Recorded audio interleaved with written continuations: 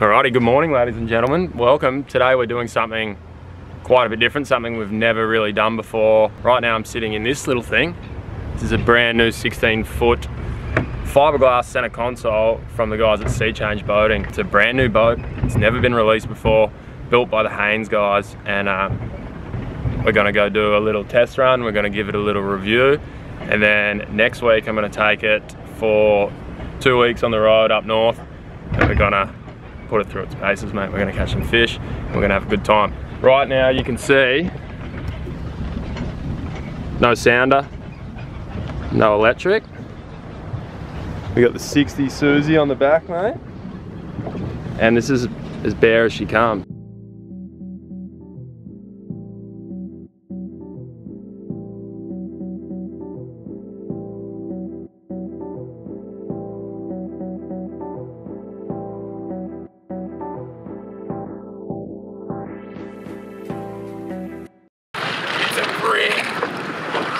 Kidding me. That's a pretty good brim. It's a good brim, bud. We're on. Just like that. Don't even need a sounder, mate. There you go.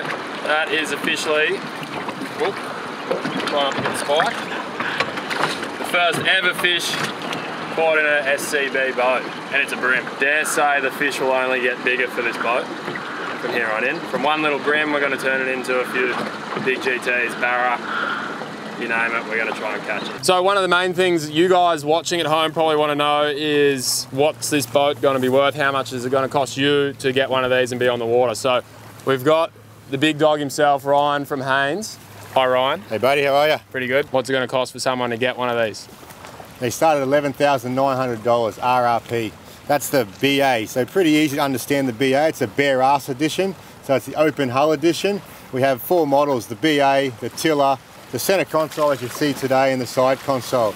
The configurations change, they're customizable, they're buildable, you can self-build, you can buy a spec model, but it literally runs from a bare ass model all the way through to these bigger side consoles, casting platforms, all the center console like we have here today. 40 horsepower to 80 horsepower. We put together a BA at work. We've got a bare ass on a second-hand trailer on a Gumtree 40 horsepower, and it works out to be about $13,000 floating on the water. That's ridiculous. Depends man. how you want to do it. Yeah, I think that's one of the cool things though, is what the guys were saying earlier. You can buy the bare ass model and you can pick the parts you want, you can chop and change, and you can fully customize this boat and make it exactly how you want it. A guy bought a tiller steer and he went, oh yeah, I might try a center console. So you can literally get the console, whack it in yourself, get the guys to whack it in, they can do that, can't they? Yeah. And you can totally change your boat. So I think it's really cool, and it's a really, like, I guess, different way to do boats in Australia. I don't think anyone else is doing this. First time. New concept for us too, obviously being a 50-year-old Haynes boat building family. But the big thing is, like, every part that we build, we're sending a YouTube video clip with it. So you can actually follow the YouTube clip and fit this casting platform. I'm sure that we'll have Brooksy catching fish off it over the next week. But this part can be sent out and delivered and fitted by you, or an account partner for SCB-X boats can literally fit it for you if you want it that way. But yeah, they're buildable, they're customizable. We've opened up boating to a whole new category, and we can't wait to see the best of them, the Frankensteins, but everyone's going to be having fun on the water. So that's what we look forward to. We're about to tease Brooksy with 4 models this afternoon, so he gets to see every one of those on the water, from 40 horsepower to 80 horsepower, including the one behind us, which is obviously a high flyer. It's one of our fastest editions, so you'll see some footage of that later. I know it's quite a quick little review thing. Obviously, I've never really done a boat review video before, but you're going to see more of it over the coming weeks. But it's pretty cool to get the word directly from the horse's mouth. Oh my God. There's the biggest flathead I've ever seen, man. Sorry, but there was 2 flathead like this big just there. Sorry, I got a little bit off track there. I'm ready, mate.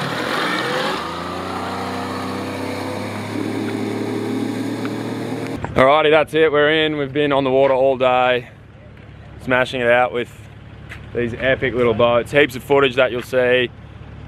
Or that you would have already seen in this video, and if you want to see more and find out a few more in-depth details, check out the seachangeboating.com.au and you'll be able to see all the tech stuff, all the rest of the photos and imagery from today. And look what the cat dragged in, eh, when we got back to the boat ramp. What'd you catch? Yeah, a little snapper on a soft plastic and nice golden trevally at the end. So that was good. Finished off the day with a nice golden. I only caught a brim. Aww. But I only fished this morning. I lost a flatty and caught a brim. Today is the start of something pretty cool and something that's been coming for a while. We're gonna do a bunch of what you'd call extended road trips, I guess.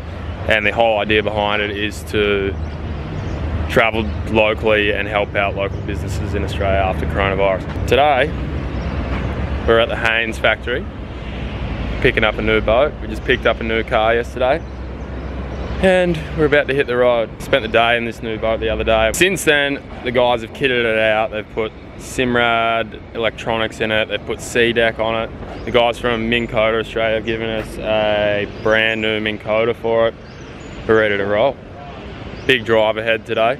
We'll take it over to the boys and we'll have a look at the boat, mate. She's looking pretty bloody good. We're doing a little tour of the whole Haynes setup. We got Ryan again from the other day. Mr. What's your role even? Generally manage stuff, that's what they call it. Oh, generally manage stuff, right. Yeah. And one of the big things that these guys want to put forward, and one of the big things I noticed from taking that boat out the other day, a lot of people asking where it's made. A lot of people assuming it's made in China because of how cheap they are. But they're made right here, so we're going to give you a little tour of the whole setup, where the boats are actually made. Let's go have a look. Okay. So we got... So you have boardroom there. This is where my big contracts are going to go down soon. yeah, that's the big stuff. That's where the magic happens. Is this your office? Oh, yeah, have a look. Actually, you like the wall. The wall's cool. Haven't got SCB up there yet because we've only just got photos. Oh, what? Yeah, so... Who's that guy, mate? Yeah, that's the boys. Power? Upholstery section here. Something we stand by. It's an original John Haynes Senior comment. Obviously when you're building something for yourself, you build a little bit more, and that's one of our mottos. That's amazing. It's so everything is done in here. Everything's done in here from a boat building point of view. We'll show you the leaves over the motion hole here. So here's the big rudder, you can sit it out. So this is Chelsea's 543SF. Yeah, right. Hey mate, how are you? So this is the same as Maddie's boat, the boat that we've been fishing out of the last few trips that I've been up there. Even the same colour. Yeah. So that's it before anything happens. Wow. What's in here? Everything. The Suzuki world, the SCB world, the distribution. So this is how we split the facility. So manufacturing on one side, yeah. SCB and Suzuki Marine on this side. This looks like my lure storeroom for my lure sales at home, mate. So this here will service around 120 Australian dealers. Yeah, right. Around 18,000 part lines. It has the outboard motors, the spare parts, the consumables, the spark plugs, everything you need for an outboard motor. Yeah, right. You have all your lower units here, so gearboxes in case you haven't damage, mainly insurance claims, or, accidents where you have to replacement. Your SCB gear is also mixed in within this facility. So what's that? That's detailing buckets. Yeah, right. So that's like everything comes with in one bucket. So your detailer, your spot remover. Brooksy might need one of them. One of the things I think that's pretty important, we were just talking about as well, when I was testing the boat out and taking it for a spin the other day, I was sitting on like 5,000 revs and I was getting 4.1 kilometers per litre with the 60 horsepower Suzy. So that is pretty bloody good. This is called the Reveal process. Yep. Resin injection, vacuum assisted emissions. The difference between open mould and closed mould, but the main difference is you put all the materials in dry. Yep. You have a counter mould that goes down over the top of this. Yeah. You get an exact thickness every time. Yeah. You get the exact weight that you want every time. It's calibrated on how much resin. You use an injection machine, press the button, say 5 kilos of resin. So it's perfect. Every constantly, time. you got no variables. Not very many, no. Yeah, right. human variables. Yeah. I don't reckon there's many variables with this guy on the job. No, look at no, it. definitely not. Hey? For me, I obviously have no idea about how boats are even made. I just get in the boat, drive around and catch a fish, or try to catch a fish. So this is all like super new to me, and it's fascinating, man. Like, we are the opposite. We know how to build boats. Some do, some don't. Yeah, well, I struggle a lot of times as well, so don't worry. What are you making here, mate? This is the side console for the SCB boats. Yeah, right. And yeah, we just started, so just adding a couple of extra glass for joints. And, So when will that be ready for?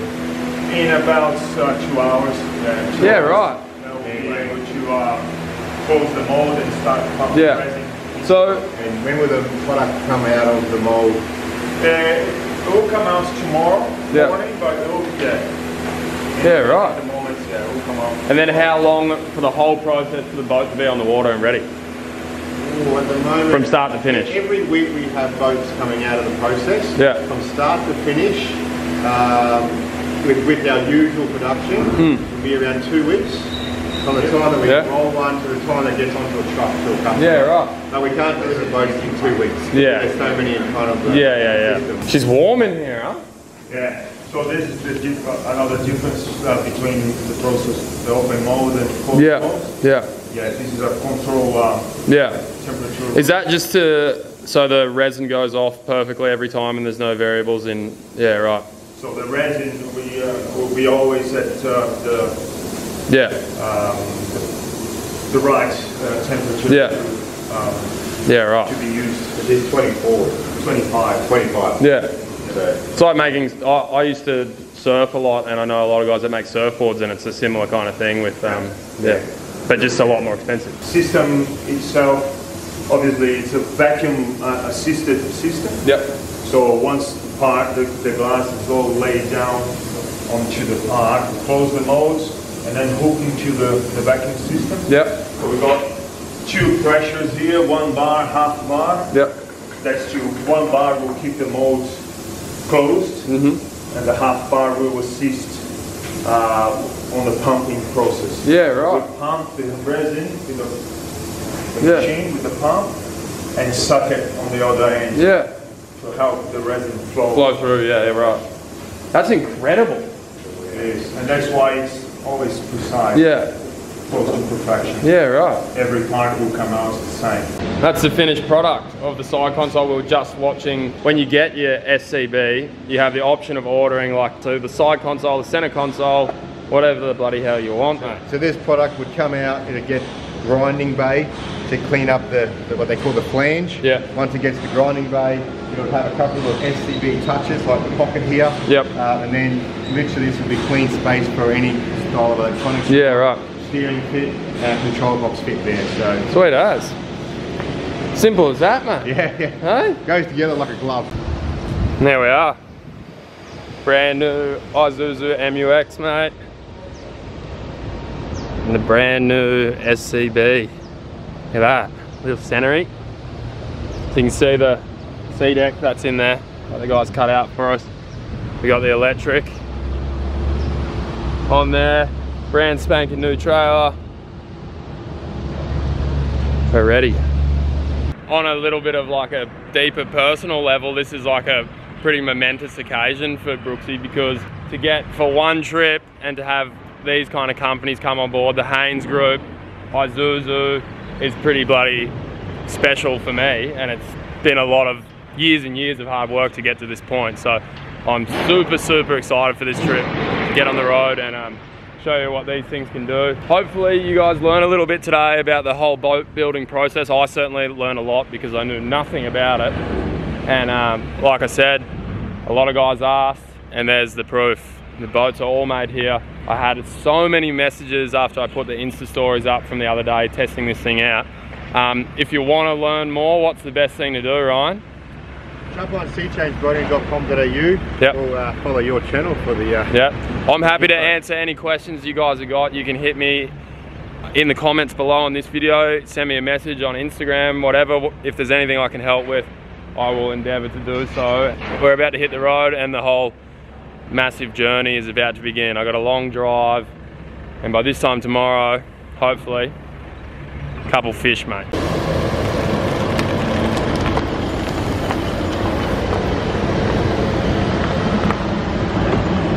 Alrighty guys, fast forward 2 weeks. I just got home from what was a very wild, tough, but amazing trip. We covered over 5,000 kilometers in the car. Don't know how many kilometers in the boat, but it was a total mission. I've been sleeping for 2 days and just got into editing. So what I wanted to do was give you a little insight into how I found the boat on the trip, because after all, this is a review video. I've obviously fished in a lot of boats. I've fished in good boats, I've fished in bad boats. I have no real affiliation with Haynes or anything like that. They gave me this boat for this trip, which is amazing, to review it and test it and put it through its paces and give my honest opinion. I was truly, and I think everyone that I fished with on the trip was very surprised with how it handled and how it dealt with conditions. We fished a lot, every day, from rivers, islands, out in the middle of nowhere, punching out to Lucinda Jetty in 25 knots, all that kind of stuff. So we dealt with a lot of different conditions, did a lot of different fishing, and I was really, really surprised with how good this boat was. Lucinda Jetty morning, we were punching out. Arnie was in his boat. Arnie had to turn around and go back, and me and Ryan kept punching. So there you go. I don't know what more you can say. Obviously fiberglass, super soft riding. Kobe and Ryan Gill were sitting up the front in the beanbag the whole time, running out to the islands, which you'll see in the next video. Yeah, it's a center console. Center consoles, you do get wet, but I've been in a lot wetter boats, believe you me. I used to run around in Bergie's Bonito all the time, and I was getting wet in the river. So overall, I think it's a really, really good boat, especially for the size it is. It's incredible, and for the price, I don't even need to keep chirping on. I don't want it to sound like I'm giving you a sales pitch or something, but I truly, no bullshit, think this is an amazing boat. And like I said, for the price, you can't really beat it. Like, tinnies are more expensive, so what do you do? That's it for this video. I know there's not too much tech stuff in it because, like I said 1,000 times, I know nothing. If you want to see the tech stuff, jump on the Sea Change Boating website and you can see all the specs, all that kind of stuff. Get in contact with those guys, and yeah, you can get your own boat. It's one of the cool things. If it was me and I was buying one of these boats, I would obviously change a couple of things. For me, being a tall beanstalk, I need that console just a little bit taller. I'd get the extended casting deck option as well, which gives you obviously extended casting deck and more room for storage, or live well, esky, that kind of stuff. I'd whack in a lot more rod holders, because on this trip we only had 3 rod holders, so we had rods everywhere. But apart from that, lots of room. You'll see in the next few videos we fished 3 of us popping for GTs all day in a 16-foot boat, and no one hooked each other, so that's definitely a win. And yeah, fuel consumption on that little engine, great. A lot of guys asked, is it powerful enough? I think, yeah, and it's I was cruising at like 50 k's most of the time, which is bloody quick enough. I think you can definitely feel it if you've got 3 people in the boat. Just off the mark, it's a little bit more sluggish. But I think as far as balance goes for that boat, the 60 is amazing. I haven't been in the 70 or the 80 yet, but I think it feels really good and rides and balanced really well. So yeah, that's it. Take for it what you will. I try and always be as honest as possible with this kind of stuff. If it was a heap of shit, I'd tell you. But I really enjoyed it, and I think it's a really, really good boat. And yeah, that's it. Hope you enjoyed. First part, I know no fishing in this one really, apart from the big old brim. But the next video is going to be a real doozy. Our first day on the road, and we smashed them. Thanks heaps for watching. Please stay with this series if you enjoyed this video. This series is only going to get a lot better, and we're going to finish with a big old bang.